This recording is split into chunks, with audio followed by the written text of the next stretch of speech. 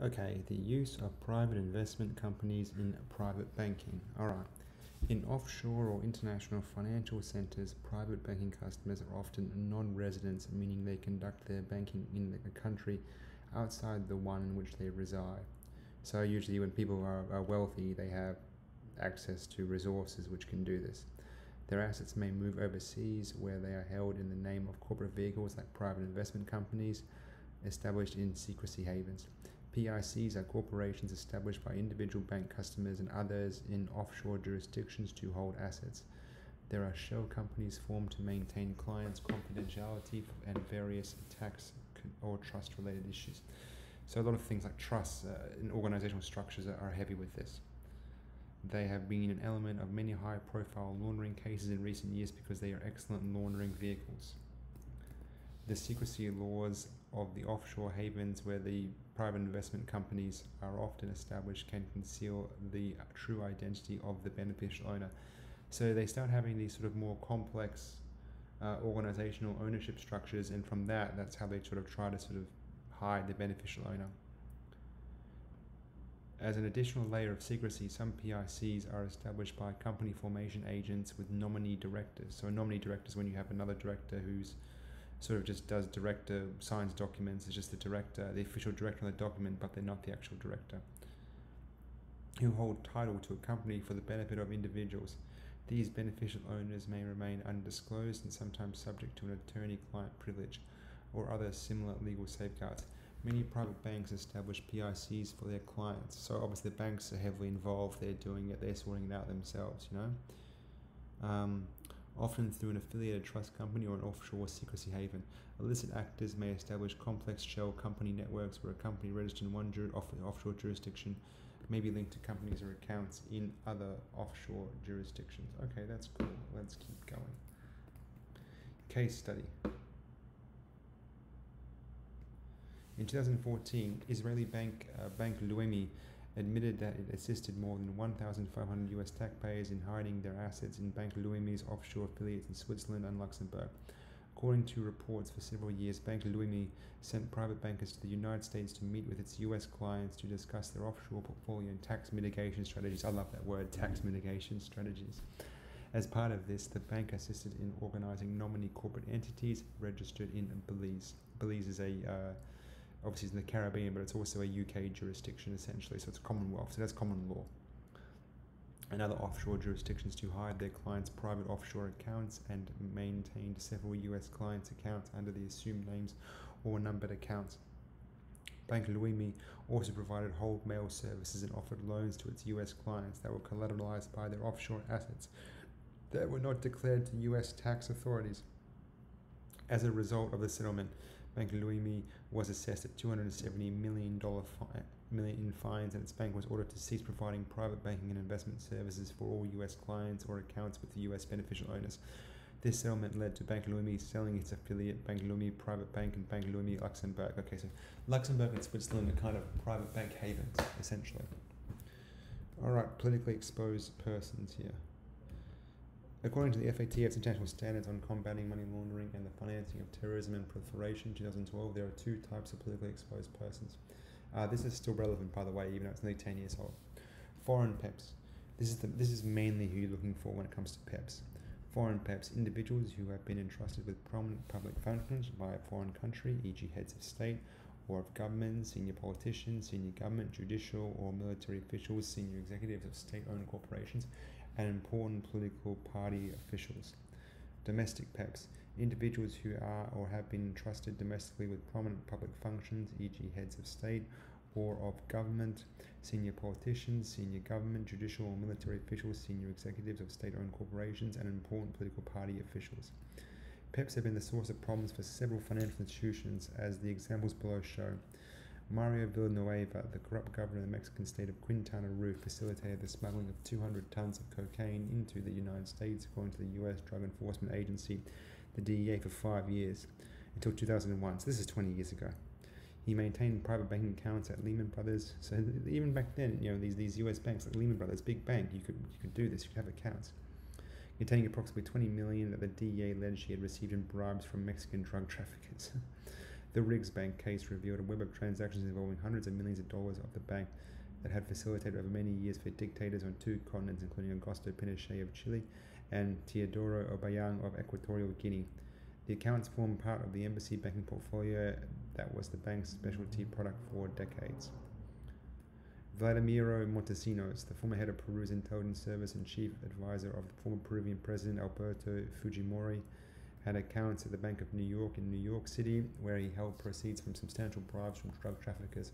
Other institutions such as American Express Bank International, Bank of America, Barclays, UBS AG in New York also held accounts for Montesinos.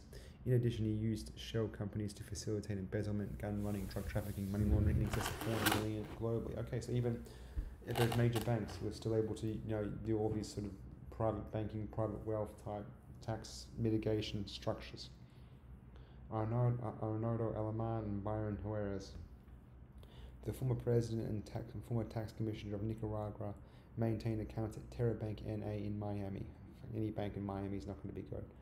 Through which they bought millions of dollars of certificates and deposits and condominiums in South Florida, allegedly with the proceeds of corruption. Pavel Lazarenko, the former prime minister of Ukraine, had accounts in San Francisco at Bank of America, Commercial Bank, Pacific Bank, West America Bank, and various securities firms including Fleet Boston, Robertson Stevens, Hambrecht and Quist, and Merrill Lynch, where millions of dollars he allegedly extorted as head of state of Ukraine were held. Colonel Victor Venero Garrido, a Peruvian army officer whom the US FBI described as the most trusted straw bag of Vladimir Montesinos, maintained accounts at Citibank in Miami and Northern Trust in California, and allegedly held more than $15 million in bribes and extortion proceeds. Mario Ruiz Maciel, the former Deputy General of Mexico in charge of drug trafficking precautions, maintained a private banking account at Texas Commerce Bank in Houston in the mid-1990s, where he deposited drug traffickers' bribes and $9 million in currency over a 13-month period. So but back in the day, you could have done this stuff much easier, you know what I mean? Omar Bongo, the president of Gabon in Central Africa for 41 years until his death in 2009, Bongo used offshore shell companies to move over $100 million in suspected funds through private bank accounts, including providing large amounts of cash to family members for his benefit. Okay, we're going to start looking at some sort of financial crime sort of methods. So the first one is structuring. Designing a transaction to evade triggering or reporting or record-keeping requirement is called structuring. Okay, so when you have a record, so at $10,000 usually, it depends on the jurisdiction, but at $10,000 you have to file a currency transaction report. Obviously, if you have $1 million, not $1 million, just say $100,000, you're going to file a pretty serious currency transaction report. So in this case here, you try to avoid it by basically depositing, if you want to deposit $30,000, or you go 9,000, 9,000, 9,000, 7,000, that type of thing. Structuring is possibly the most common known money laundering method. It is a crime in many countries and must be reported by filing a suspicious activity report. The individuals engaged in structuring may be runners hired by the launderers. These individuals go from bank to bank, depositing cash and purchasing monetary instruments in amounts under reporting thresholds. Structuring can be done in many settings or industries, including banking, money service businesses, and casinos. A lot of cash, basically. A common technique involved in structuring is called smurfing, which involves multiple individuals making multiple cash deposits and or buying multiple monetary instruments or bank drafts in amounts under the reporting threshold in an attempt to evade detection. Okay, interesting. Cash structuring example. So we've got one here. $40,000, Monday 9,000, Tuesday 9,000, Wednesday 4,000, Thursday 9,000, Friday 10,000, $40,000. So there's a lot of basically financial sort of transaction monitoring, a lot of now predictive analytics that goes after this sort of structuring. It's like AI in terms of looking for structuring, so it's pretty impressive. Structuring remains one of the most common reported forms of unusual activity. Below are some well-known examples. A customer brings a large transaction into 2 or more smaller ones. Henry wants to conduct a transaction involving $18,000 in cash. However, knowing that depositing it all at once would exceed the cash reporting threshold of $10,000 in cash, that would trigger a filing of a currency transaction report. He goes into 3 different banks and deposits $6,000 in each. A large transaction is broken into 2 or more smaller transactions conducted by 2 or more people. Jennifer wants to send $5,000 money transfer, but knowing that in her country there is a threshold of $3,000. For recording the funds transfer, she needs to send $2,500 in money transfer, and she asks a friend to send the other $2,500. So there. A wealthy Chinese man sends his fortune across to London.